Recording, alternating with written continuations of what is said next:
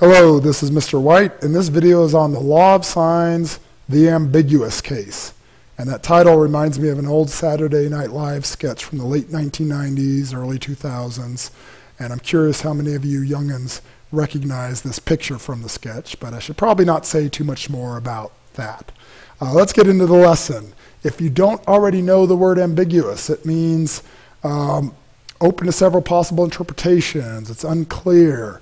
And that's what we're going to be dealing with something today, something that's unclear and has several possibilities. But let's start with something that is not ambiguous.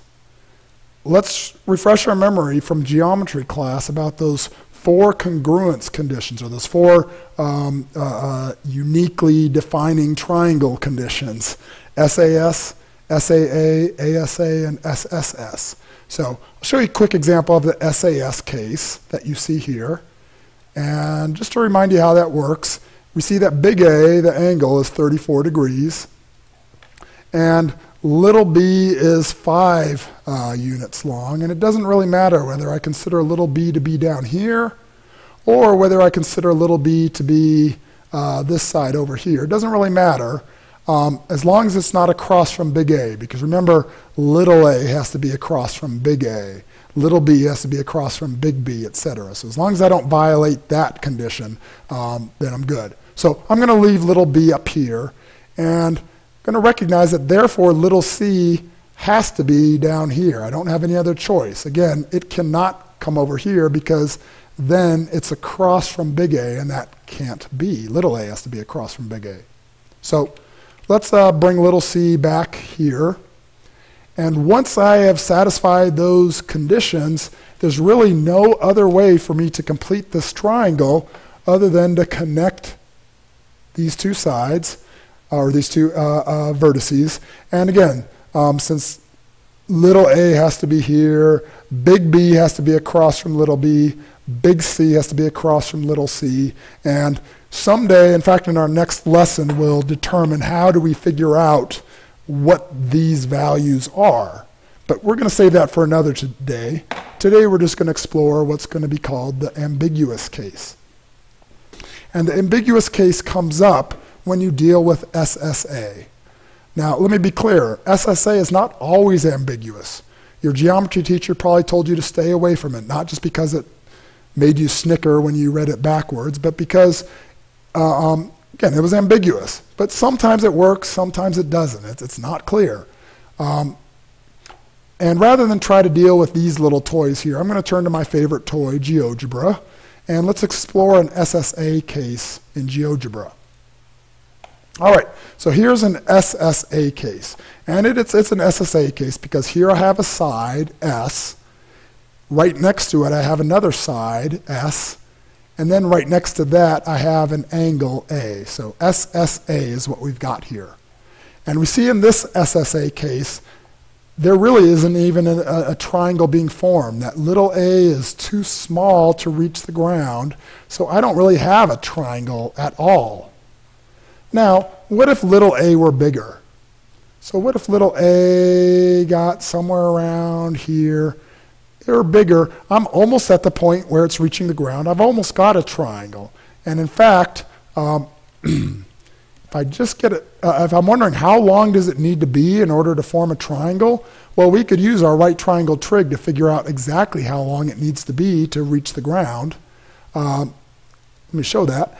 If you look at the right triangle being formed there with the pink leg, you could use your right triangle trig to determine that b times the sine of angle A. That gives you that minimum length needed for to reach the ground. Okay, and again, in our next lesson we'll do that. But for right now, let's just look conceptually. In fact, I'd invite you on your calculator, bust out your calculator and calculate what b, again 25 here, times sine of 34 degrees, or A. Calculate what that is on your calculator. I'm not going to do it here, but you do that. And it's probably something close to what little a is right now. All right? So I'm just going to do it here in GeoGebra. And looks like I'm getting close, and I'm going to say it's going to get to 14. Oh, just short of 14. I have a triangle all of a sudden. Okay, so now I have a single triangle, and if I make A even bigger, I enter the ambiguous territory. So if I make A bigger, now I have two possibilities. I could either use this leg and form this triangle, the darker one here, or I could be using this leg here, and I could be looking at this triangle. It's ambiguous. It's not clear from the given information which one I should be looking at. That's why your geometry teacher told you to stay away from it. All right, but let's not stop there. What if I kept making A even bigger? It's getting bigger, getting bigger. Believe it or not, we're eventually going to enter unambiguous territory again, and here's why. If I make A big enough so that it's bigger than little b, bigger than that 25 length, we will see that it is no longer ambiguous. Now, you may be wondering, why did I gray out this leg over here? Well, the reason is because if we were to consider this leg over here, I'm no longer dealing with a 34-degree angle. Notice that big A would no longer be 34 degrees. It would be this obtuse supplement. It would be 180 degrees minus 34 degrees, or 146 degrees. That's what the value of big A would be. That's why I don't consider this triangle over here, because A was given to be 34 degrees. However, this side over here is still valid, so I would unambiguously have one triangle. All right? I'm going to make this GeoGebra file available to you on the class website so you can play around with it as you wish. But let's try to summarize this on paper. Again, I hope you really need to understand the logic behind this, but let me show you what I would suggest you put in your notes. Leave yourself about half a page of notes for this. Here's a textbook definition of the ambiguous case if you find this helpful. You can pause and read this. And likewise, in the current version of our textbook, on page 480, you see this exploration, and I'm basically doing a variation of this. So if you'd like to look at this in the textbook, if you find that helpful, I welcome you to do that. But this is what I'm going to suggest you put in your notes. And again, don't make this really tiny. Leave yourself about half a page for this. You want a table here with 4 cases. And I would title it something like the SSA ambiguous case. And we're going to look at big A being given as well as little a and little b. But consider that there may be other variations. We could be given big C and then little c and little a, or something like that. So don't get too married to that one, the one case of big A, little b. Okay? So again, on about half a page of paper, make this table, and let's fill in the first case. I want you to recall what you saw in the GeoGebra construction. Remember how the first condition was that we saw that little a was too small to even reach the ground. And we established at that point that the ground was a distance of b sine big A. And so the comparison, the inequality that we want to write for this case is that if little a is less than that minimum length that it needs to be, which you said is b sine big A, then 0 possible triangles exist. And let me remind you that all these quantities are given. Little a and little b and big A were given to you, so you can always make this comparison on a calculator. All right, case number 2 was where it was just long enough to reach the ground. So little a was just long enough to reach the ground, and that's what gave us a right triangle. And we just got the relationship that we've known for quite a while now as far as our right triangle trig goes. So that's where little a was exactly equal to little b sine big A. And we said that that was one possible triangle. And in fact, we can definitely say it's a right triangle. It's not even a possible triangle. It's one right triangle exists in that case, if little a equals exactly b sine big A. Okay, the third case is what is called the ambiguous case. And perhaps I haven't been as clear as I could have been that not every SSA is called ambiguous. It's specifically this one. This is the one where we drop that minimum length needed, and we say that little a can either swing to the right of it or it can swing to the left. And notice that if you're wondering, does this make an isosceles triangle? Yes, it will, and we will use that observation when we solve for these triangles in the next lesson or so. So that's where little a, and I'm going to, also looking ahead to the next lesson, I'm going to label these A1 and A2 just to set up for what we'll be doing later. That's where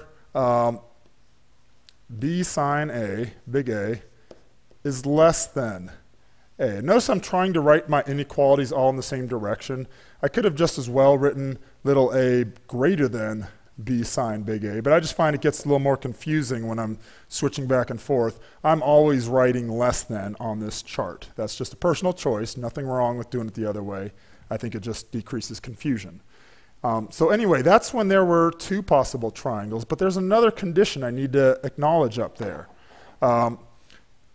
We need to acknowledge that not only does little a need to be greater than this length, it needed to be less than this length. Because remember what happened if little a got longer than little b? That's going to be our fourth case, so we'll cover that next. But I need to acknowledge now that little a also has to be less than just b itself. Barely got that in there. Okay, and again, make sure you note that this is the case that we call ambiguous.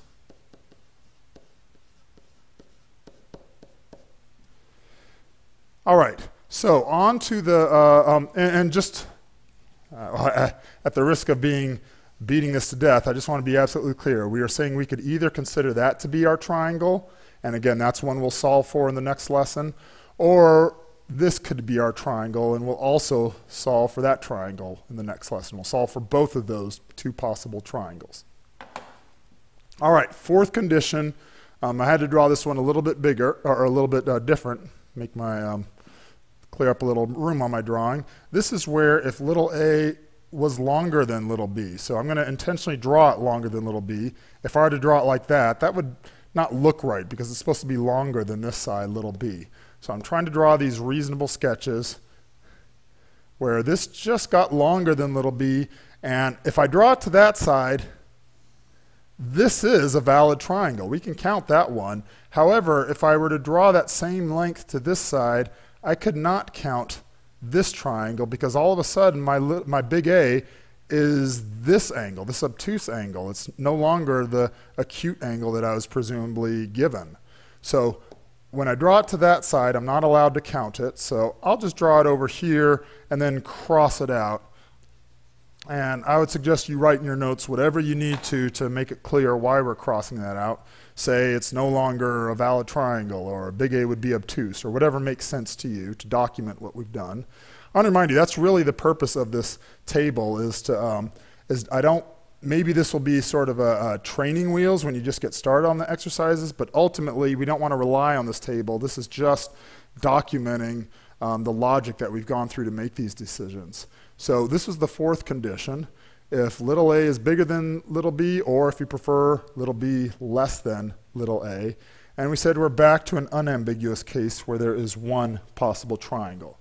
So again, let me remind you also that you should not become tied to big A, and little b. I've seen on tests in the past where students have just memorized those formulas and they're using little b sine big A when in fact the problem is giving big C, little c, little a. And in that case, the formula needs to change. So rather than memorizing formulas, remember all the logic we've gone through.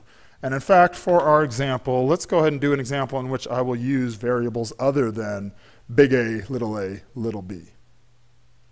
Here's our example. This is exactly the wording you're going to see in the book and on the tests. State whether the given measurements determine 0, 1, or 2 triangles. And in this case, we're dealing with big B, and little c. So here's how I would think through it. I would just tend to get in the habit of always saying, I'm going to draw my angle in this orientation. It obviously doesn't have to be that way, but that's how I choose to do it. And try to draw it reasonable, I would suggest. So I'd say this is a reasonable 49-degree angle. It's a little bigger than what we know 45 degrees to be. So call that 49 degrees, big B. And remember, little b has to be across from big B. So I'm going to now turn my attention to little c. And remember, little c, on the other hand, little c could be down here, or it could be over here. You have a choice, But I'm going to recommend you just make it a habit to make little c be in this orientation. Make that little c. And then conceptualize that swinging pendulum of the GeoGebra graph. And ask yourself what that length is. And hopefully you're going to say, okay, that's going to be, oh, and let me note that c is equal to 10 units on the picture. And that distance there, using our right triangle trig, is going to be 10 sine of 49 degrees. So we turn to our calculator and figure out what the value of 10 times sine of 49 degrees is. And we see it's about 7.547. And so I'm going to put approximately equal to 10.5, 10, what am I doing? 7.547. And I would encourage you to note that on your paper. And then you very clearly see that if little b, which is across from big B, is a length of 8, it's bigger than this, but less than this. So little b is between those two values that are underlined in green. Therefore, it could either swing to this side or it could swing to this side. And we have the ambiguous case. And again, we'll wait till next time to actually solve those two possible triangles. But to answer the question that was put here, we would just say that is 2 triangles and call it a day. All right, I hope that made sense. As always, if it didn't, come by office hours. Here are several for you to try. You know the drill. Pause the video, please, and give it a shot.